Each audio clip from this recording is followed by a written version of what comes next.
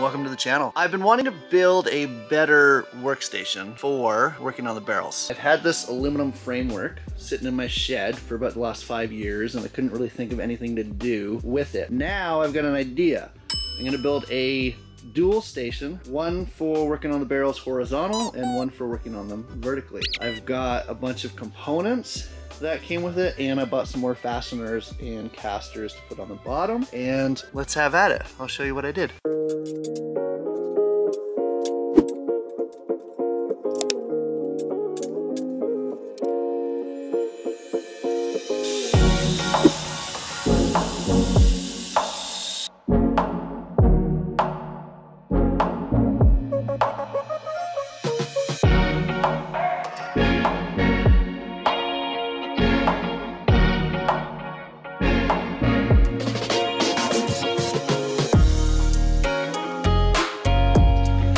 Now, most of the ends are already tapped, but brush cuts look like this, and for some reason that one in the corner isn't tapped. So this is M8 by 125. So we have to look at our drill. M8 125 is 6.7 millimeters, or equivalent is the letter H drill bit.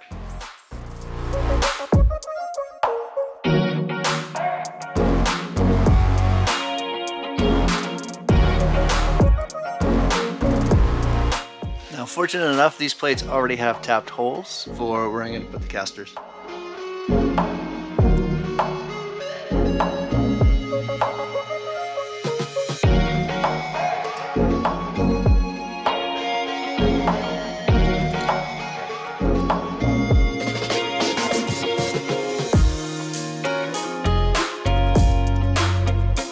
just going to remove the parts that I don't really need, like the linear rails.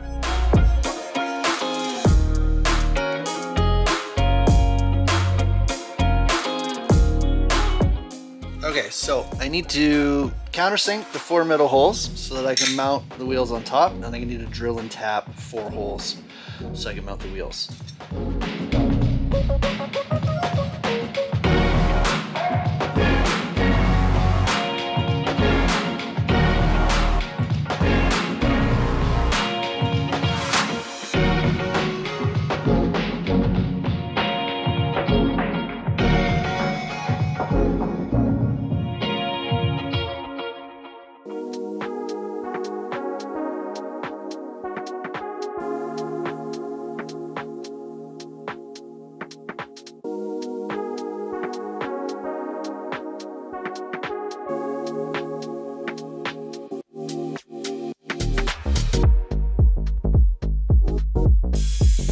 Now, if you look closely in the background, you can see I found a use for the linear rails, building a sled, and on top of that, I'm going to build the vertical rotary station.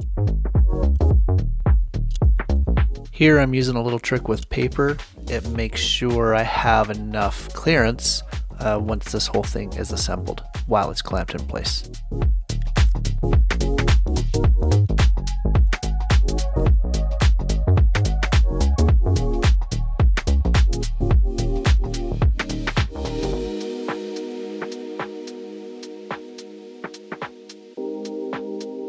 This is the rotary bearing I'm going to be using for the turntable. It's actually rated for 1,000 pounds, which is way overkill, but it was only 20 bucks on McMaster Car. I can leave a link in the description if you guys want one.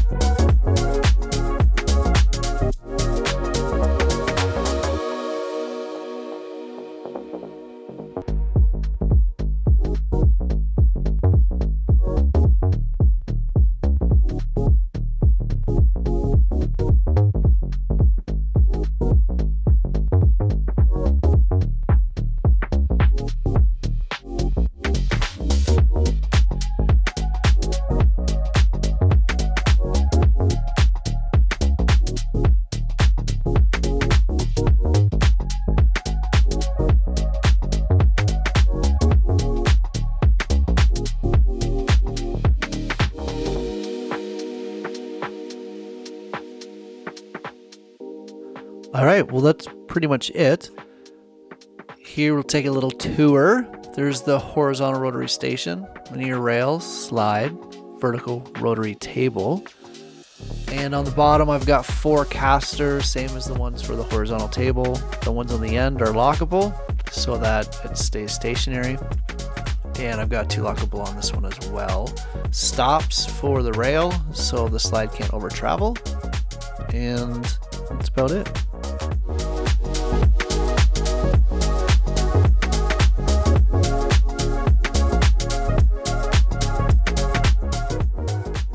And done. Let me show you how it works.